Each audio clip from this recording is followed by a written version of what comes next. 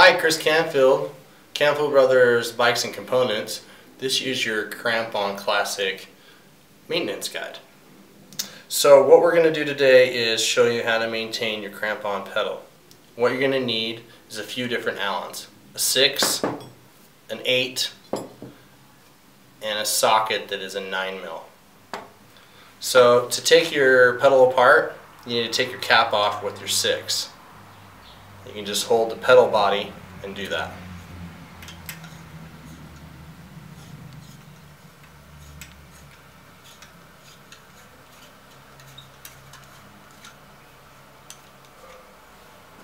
Inside is your little nut, which you need your 9. It slides in there to get. Hold the other side of the spindle with your 8.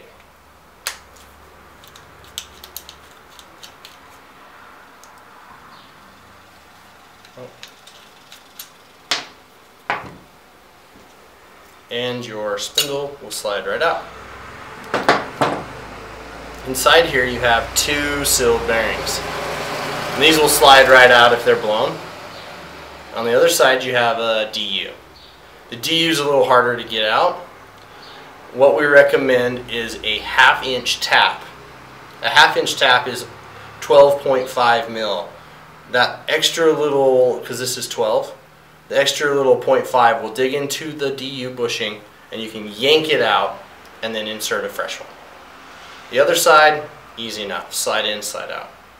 When you're ready to reassemble the pedal, just put some grease for your DU here, slide back in,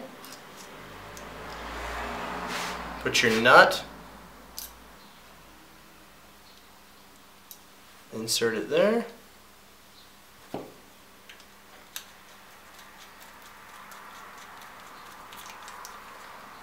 tighten that nice and tight, and then put on your cap. Most crampons will have a lot of impact damage here. It's going to be really hard to get that off sometimes. So you might have to force it and then clean up that hole with a file or a deburring tool. And if you have any problems with that, just contact us and we'll help you out.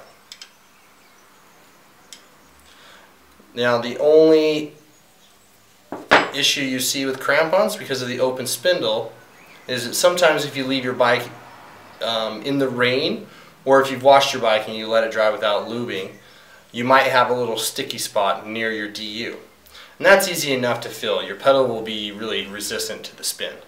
So just take your chain lube bottle, drop a little drop right there, and force it to spin around a little bit, and it will work its way through into that DU, and then you'll be ready to go.